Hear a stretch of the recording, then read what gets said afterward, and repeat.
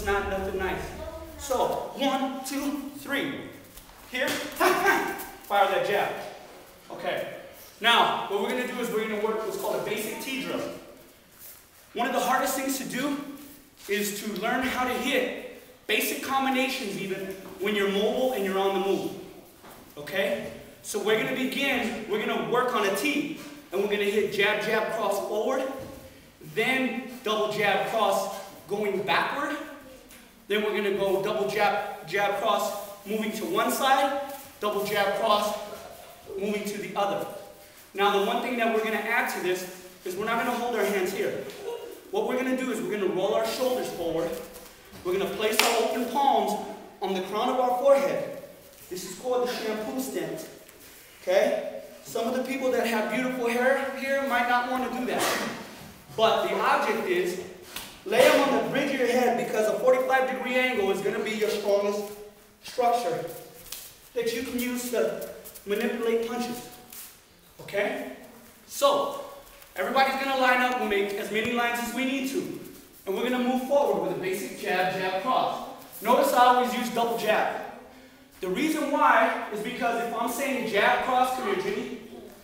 Jimmy's a little bit taller than me. That means if I can hit him with jab, cross without having to move, that also means that he can hit me because we're at equal distance. Does that make sense to everybody here? A lot of times when we've used mitts in the past, especially with our training partners versus our coaches, what happens is I go like this.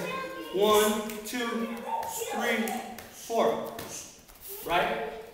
He never has to move.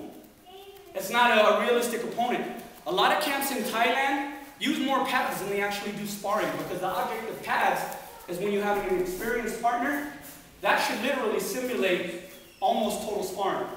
So, I want him to have to reach for me. 1, 1, 2. Does that make sense? Versus just going 1, 2 where he doesn't have to move.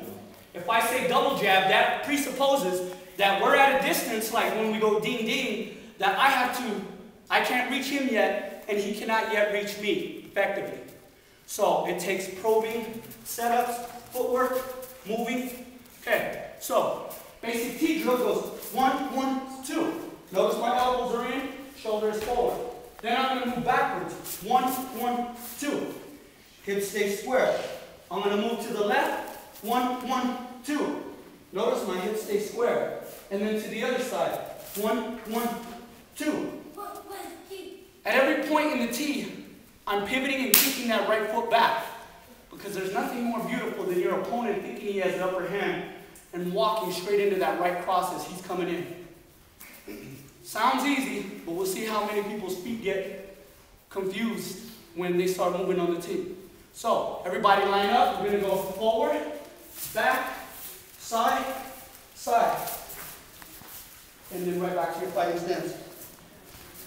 When your palms are in your head in the shampoo stance, your eyes should be forward and your chin should still be tough.